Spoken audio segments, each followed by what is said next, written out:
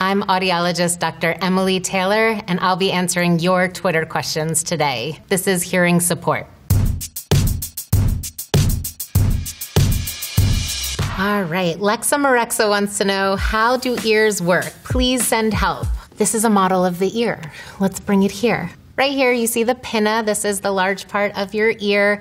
That is for funneling sound waves into your ear canal. So when the sound wave enters your ear canal, it's going to make it down to your eardrum, which is going to vibrate your eardrum back and forth. Behind the eardrum, it is an air-filled chamber called your middle ear. Right here are the three smallest bones in your body called your ossicles. When the eardrum moves back and forth, it is moving the ossicular chain back and forth as well. That chain actually amplifies the vibrations and sends it into the inner ear, which you can see here. It's called your cochlea. Inside the cochlea, it is fluid-filled, which is really important to know, which stimulates different hair cells that are tonotopically organized, which means they all are responsible for different frequencies. And then from the hair cell, it's going to send electrical signals up your auditory nerve and send it to the brain where we process sound and understand it.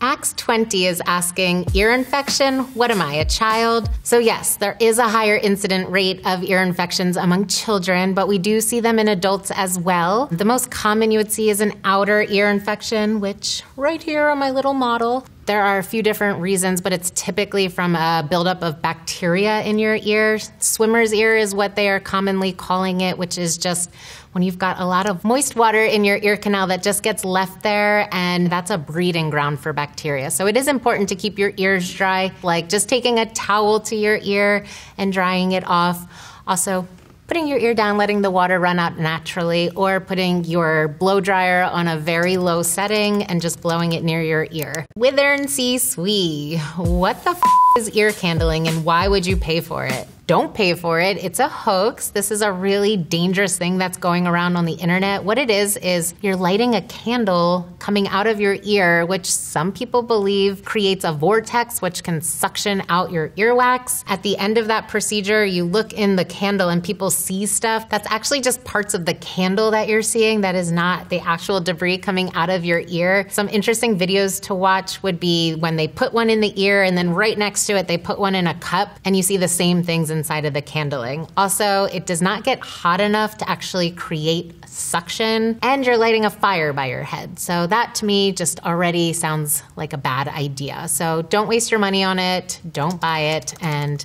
don't let your friends do it to you. Next question is from JL Rumor. Is Apple's Conversation Boost essentially making the AirPod a hearing aid? If so, I'm sold on it. Apple does have this Conversation Boost feature. What it's doing is basically giving you a directional microphone so that you hear directly in front of you and then trying to cut back on the sound around you. Some of the reviews say it sounds a little unnatural because you're actually not sure how loud the background noise is. Other people find it really helpful. It definitely can make speech coming from in front of you a lot clearer and louder. If you find it helpful, go ahead and use it. There's no downside to it. Apple's Conversation Boost is different from a hearing aid. A hearing aid itself, we would program it to your hearing loss and just give you back the frequencies you are missing, where this does not take into account your hearing loss. Nowadays, some hearing aids don't use the directional microphones anymore. Hearing aids do have two microphones. That is how we do better in background noise, but it's not just pointing a signal right in front of you because you want to hear all around you. So that's a big distinction between the two. Stimmy Sky sent in the question, how do hearing aids work? I mean, if you have a drop in specific frequencies, do they amplify specifically these frequencies or just make everything louder? That is such a good question. A lot of times you'll see these really inexpensive hearing aids advertised online.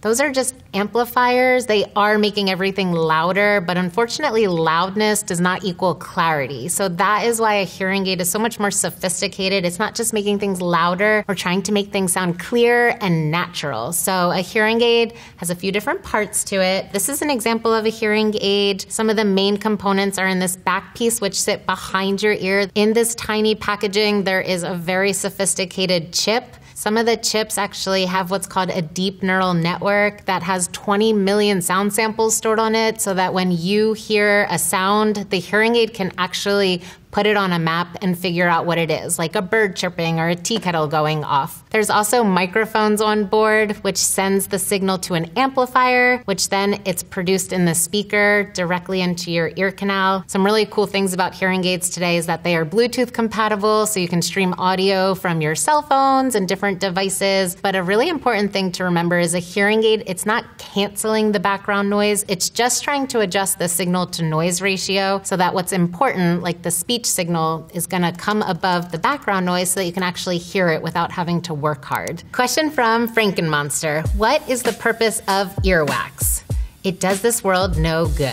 There are a few purposes to it. It's actually quite important to have it. First of all, we have glands in our ear canal. They produce the earwax. Earwax is antimicrobial, so it can prevent infections in your ear. It can also hydrate the skin. If you didn't have that, your ear might be itchy or dry. Another reason we have earwax is to prevent debris from getting all the way down to your eardrum. So earwax is really important to have. People are always thinking it's like the enemy, but we produce it on purpose, and your ear actually self-cleans. Say that back to me. It self-cleans.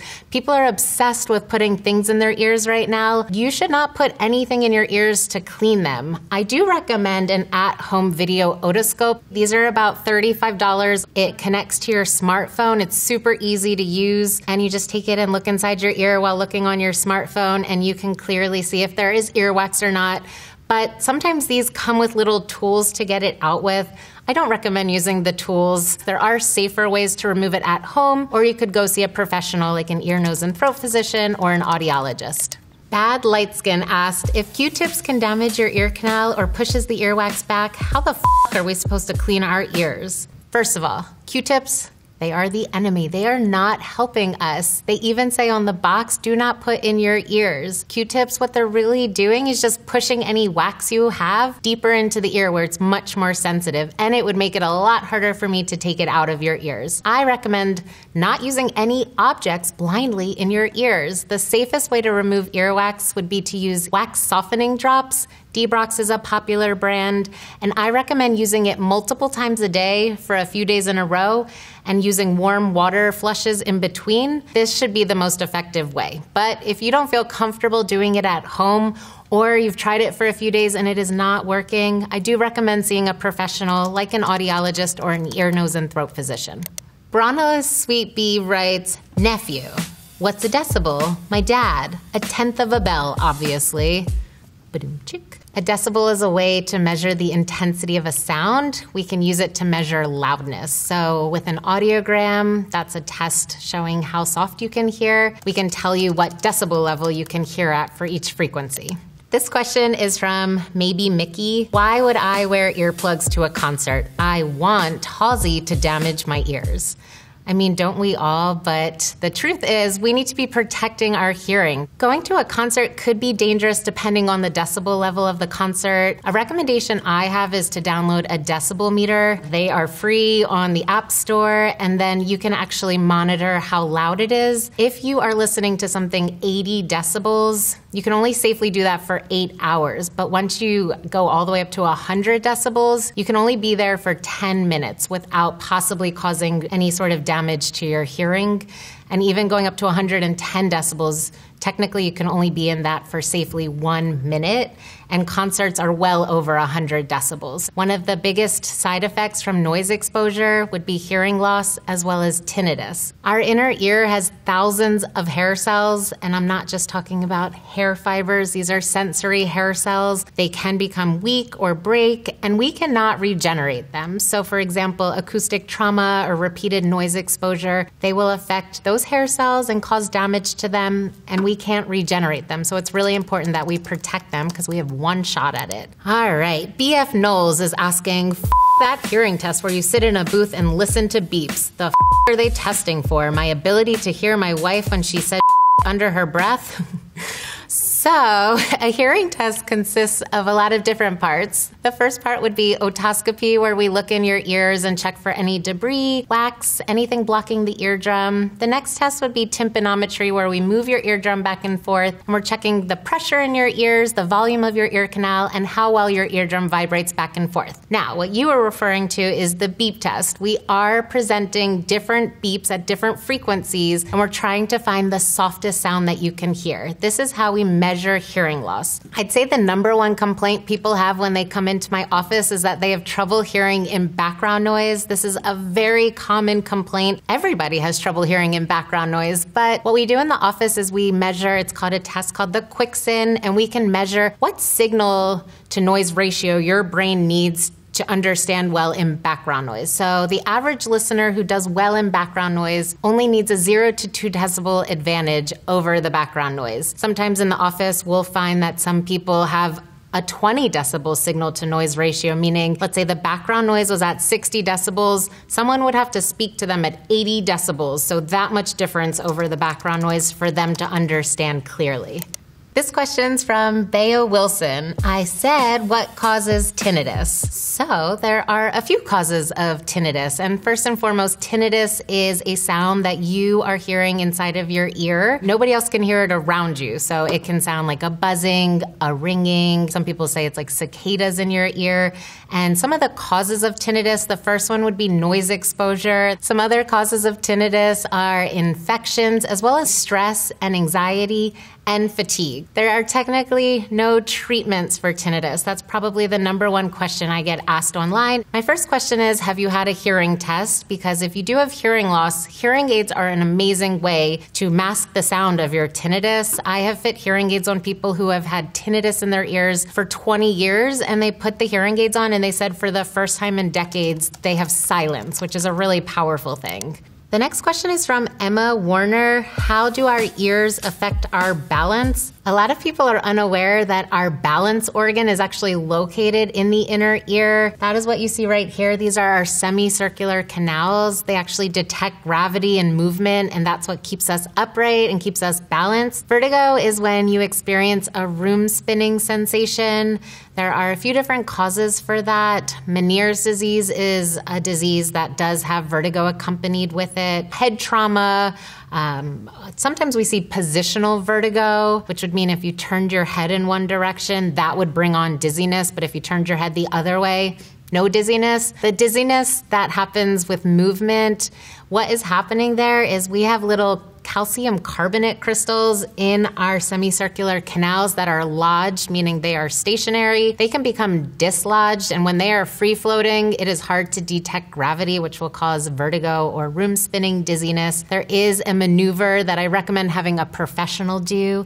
Don't look on YouTube and do it yourself. Definitely more effective if you see a physical therapist who specializes in vertigo, or an ear, nose, and throat physician, or an audiologist that specializes in vestibular issues. The next question is from Manny Edwards. What is the highest frequency you can hear? Not humans in general, but you.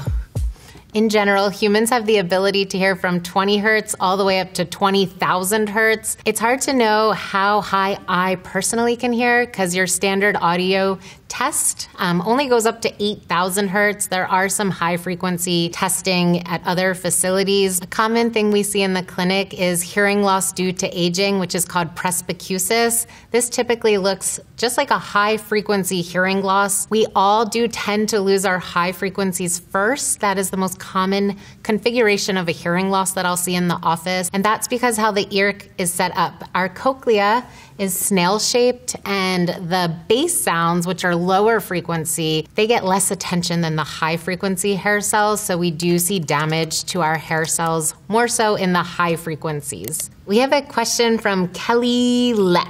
Can my eardrum burst on a plane? My right ear is blocked from sickness, and the plane pressure as we descend is causing extremely sharp pain. Yes, your eardrum can burst on a plane, especially when you're having a sinus infection or negative pressure in your ear. The sudden change when you're in an airplane, it's very fast, which is why a lot of us feel popping. That's actually your eustachian tube trying to regulate atmospheric pressure to the pressure behind your ear eardrum, but in some rare cases, it can actually burst your eardrum. When the eardrum ruptures, there is a hole in the eardrum, and most likely it will repair itself, but in rare cases, it does not, and an ENT can put a little piece, it's almost like a piece of parchment paper that they put on the eardrum so that the skin develops over it so that you have a full solid eardrum to keep your middle ear safe. So I recommend not traveling when you're too sick. Make sure you see an ear, nose, and throat physician before you travel and see if there's anything they can do to make you feel a little bit more comfortable on the plane.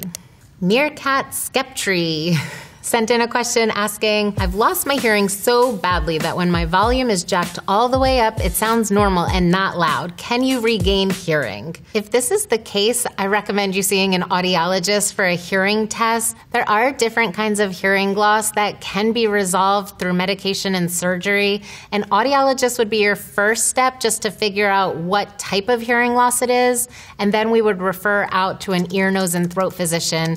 They prescribe medications and do the surgery. Abby by 9947277 asked, do cochlear implants give people normal hearing abilities? A cochlear implant is actually able to bypass the unhealthy part of the ear and stimulate the auditory nerve directly. A cochlear implant does not sound like what we experience hearing to sound like. People who did have normal hearing and had normal speech and language skills and then experienced a type of hearing loss that required a cochlear implant, they often say that a cochlear implant sounds very tinny or robotic, but they do learn to make sense of it with a lot of speech therapy. This is not a surgical procedure that you do it and you're done. This is something that does require a lot of follow-up with other professionals, and you do wear a part that is on the outside of your head and a part over the top of your ear where the microphone is. You'll oftentimes see a circle attached with a wire right here on the skull. It stays there because there's a piece behind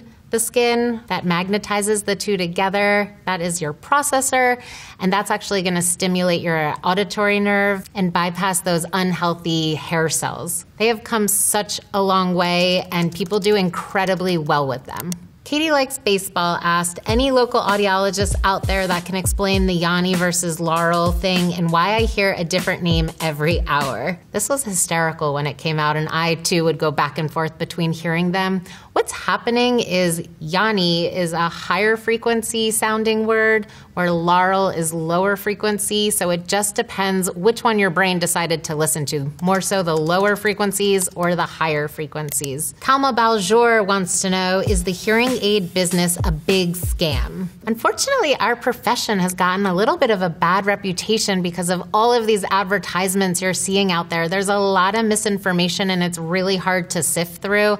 That's why it's really important to find an audiologist that you trust. Anything that seems too good to be true is too good to be true, but if you find an audiologist that knows what they're doing and they truly care about improving your life, nothing scammy about it. It's actually a really incredible profession to be in. That's all the questions that we have. Till next time, make sure you protect your ears.